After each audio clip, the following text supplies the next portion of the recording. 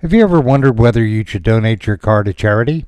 Then you should join the thousands of others who've given their car to Purple Heart Cars. People like J.T. Hardy of Gaithersburg, Maryland. I'm J.T., and I'm really proud to have donated my vehicle to the Purple Heart organization. When you call to make a donation, your call is received by a disabled veteran, such as Bobby Penny, a visually impaired veteran working in the Purple Heart call center. Bobby starts the ball rolling by notifying our vehicle processing facility, Total Resource Auctions.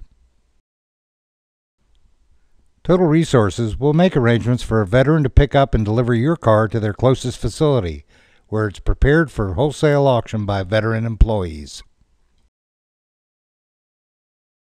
Hi, I'm Sal Kumo. I'm the manager here at Total Resource Auctions, Baltimore, Washington, and we are honored to be able to remarket vehicles for the Purple Heart Car Donation Program, where the proceeds go to help our combat wounded veterans and to support our troops and their families. Back it down.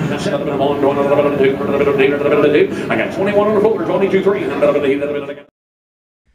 Often the cars are purchased for resale by veterans like William Gordon, owner of Gordon Auto Sales in Norfolk, Virginia. Hi, my name's Vince Gordon. I own Gordon Motor Auto Sales, and I buy from Purple Heart Cars because they're great cars and it's a great cause.